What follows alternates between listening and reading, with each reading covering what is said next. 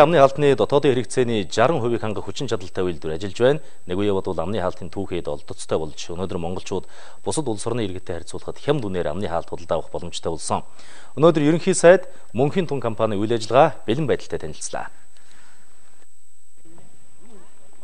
Мөнхийн тунгийн хамт олон нэг удаагийн амны хаалтыг өдөрт 40-оос 60 мянган ширхгийг үйлдвэрлэдэг байсан. Харин энэ 4-р сард үйлдвэрийн хүчин чадлаа нэмэгдүүлж нэг шугам нэмснээр одоо өдөрт 160 мянган ширхэг амны хаалт үйлдвэрлэж байна. Үүнийг дагаад олон хүн ажилтаа болсон. Гар дээр авдаг цалин нь ч нэмэгдэжээ. Энэ ажил зориулж Хөвсгөл аймагаас хүртэл хүн ирсэн байгаа. Бүх шатандаа л бүгдөө эрвэхтэй ирүүхээрээ тий сэтгэл зүрхээ зориулан ажиллаж байна. Онцгой нөхцөлд ажиллаж байгаа эмч эмнэлгийн ажилтнууд алба хаагчдад шаардлагатай нэг удаагийн хамгаалах хувцас хэрэгслийг энд үйлдвэрлэж байна. Өдөртөө 6-аас 8 мянган ширхэг комбинезоныг үйлдвэрлэдэг юм байна. Энэ ажилд оюутнууд ч оролцож сардаа сая гаруй төгрөгийн цалин авч байгаа юм байна. Одоо яг энэ оюутнууд болохоор үндсэн 700 мянган цалинтай тэгээд илүү цаг болгож өгдөг. Өдөрт болохоор нэг 5 цагийн илүү. Тэгээд сая яг охины хувьд болохоор нэг 1100 орчим төгрөгний цалин авч байгаа. Эсгүүр болохоор ширхгийн үнэлгээтэй байдаг. Эсгүүрийн ажилчид бол нэг сая 200 бас ээлжтэй байдаг. Хамгийн дээд нь бол сая 800 авч байгаа. Гадны улс орнуудад нэг удаагийн амны хаалтны нөөц хангамж таар үнэнч өндөр байгаа юм. Харин манай улсын үйлдвэрлэгчид түүхийн идэ татан авч амны хаалтаа зах зээлд аль болох хямд үнээр нийлүүлж байгааг ярьсан юм.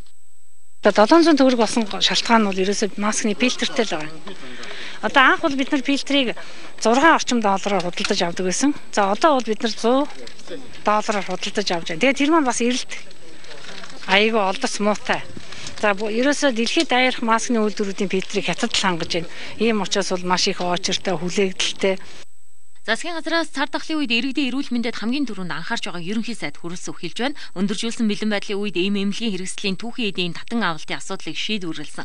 Мөн эмнэлгийн хэрэгсэл түүхийд ариутгал халдвар гүйтгэлийн бодисыг гайл нэмэгцэн өртгийн албан татвараас чөлөөлжээ. Аюул хажууханд байгаа ийм үед хүн бүр дор бүрний хичээж хариуцлагатай хандсанаар бэрхшээл сорилтын ард гарахаар байгааг хэлсэн юм.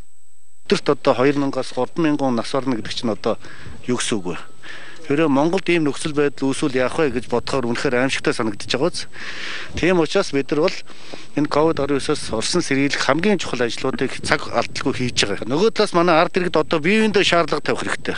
Тэгээ энэ аюул бол монголчууд бидэнд хажууд байж байгаа шүү. Хаалга тогшоод ороод ирчихсэн энэ ч хамгаалтанд орчоод бүслэгчээд байгаа болохоос биш. Тийм ээ? Монгол улсад ороод ирсэн байгаа шүү дээ. Тэгэхээр дэлхий дээр асуудал сайжруул, дэлхийн нөхцөл байдал сайжруул, манай хоёр хөрш сайжруул, Монгол улсын өндөржүүлсэн бэлэн байдал 20 цэрийн дэглэм сулрна. Хил хязгаар нээгдэнэ. COVID-19 цар тахлын үед үндэсний үйлдвэрүүд өөрсдийн нөөц боломжоо дайчлан ажиллаж байна. Мөнхийн тун компанийн гэхэд 8 сая ширхэг амны хаалтны нөөцтэй олжээ. Цаашид үйлдвэрлэлээ өргөжүүлэх асуудлыг ерөнхий сайдад уламжилсан байна. COVID-19 халдвараа дэлхийн улс орнуудад хурдан